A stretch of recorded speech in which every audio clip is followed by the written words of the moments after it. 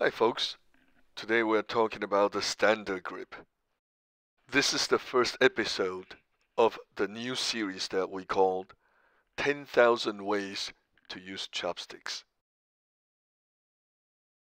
Okay, perhaps there aren't exactly 10,000 ways people use chopsticks, but we have recorded so far about 30 different ways people use chopsticks, and we have published 16 articles on different ways chopsticks are used. We call the different ways people use chopsticks grips because in order to use chopsticks, you first have to secure or grip the two sticks with your fingers. Then you twirl the top chopstick. Now I mean it. Take a careful look at the slow motion video clip. Did you notice how the top chopstick rotated around its longitudinal axis? Good. Now you know the secret of the standard grip. As long as you are able to emulate exactly that twirling motion, you've got it right. The rest of this video will now show you how to learn to secure the two sticks and to make that twirling motion. Oh, one more thing. We'll be calling chopsticks Marcosticks. Go to marcosticks.org for reasons why. Step 1. You secure the top stick with 3 fingers, the thumb, the index finger, and the middle finger, exactly as shown. In fact, this is the same way you hold a pen. Now, play tag of war between your two hands. See if you can pull that stick out of the right hand. We call this 3-finger gripping the tripod hold. Step 2.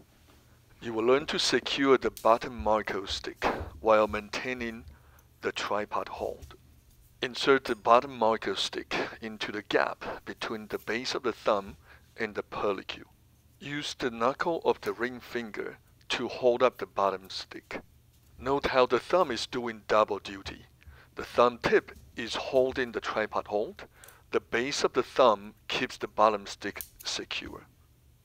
If you're unable to hold both Marco sticks securely, then practice with just the bottom Marco stick. Make sure to press down with the thumb on the Marco stick against the ring finger and the pellicule. Similarly, go back to rehearse holding the top Marco stick as if holding a pen. See if you can write with it using that twirling motion that we mentioned earlier. Next, step 3 is about, quote, air quote, unquote. I'm sure you know about this sarcastic finger gesture. Now just practice that a few times without being distracted by anything Marcosticks related. Step 4. I want you to twirl the top Marco stick using that air quote movement while maintaining tripod hold on the top Marco stick, and at the same time also holding the bottom Marco stick secure with the base of your thumb. If you find it difficult to concentrate on all 3 things at the same time, then help the bottom Marco stick as I do here with the left hand. This position is what we call the open posture end of the twirling motion, and this one the closed posture. At the closed posture, you want to make sure that the rear ends of the 2 Marco sticks are separated as far as you can hold them. That separation in turn allows the tips of the Marco sticks to be extended far apart.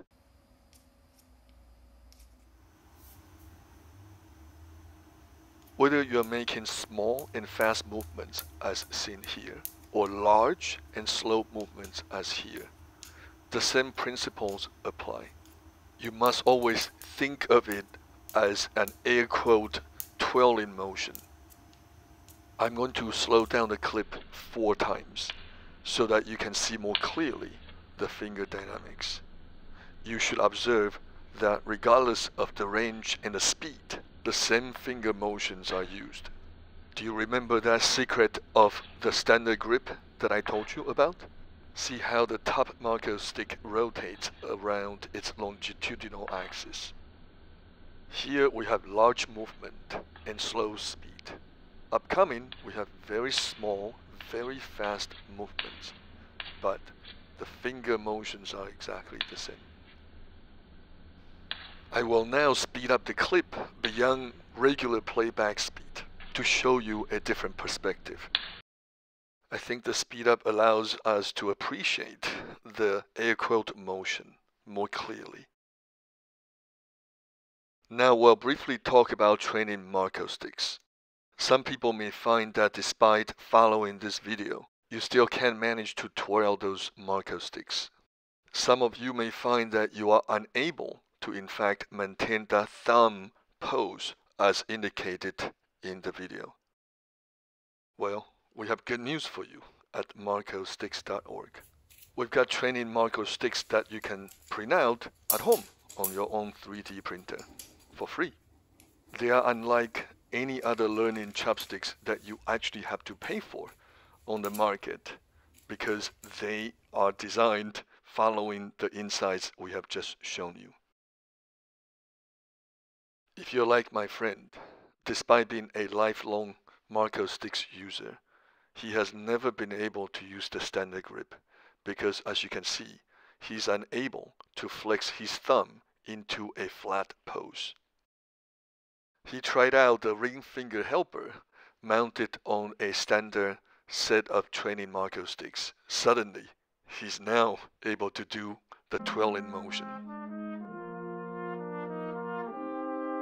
For information on training Marcosticks, please look at the video description.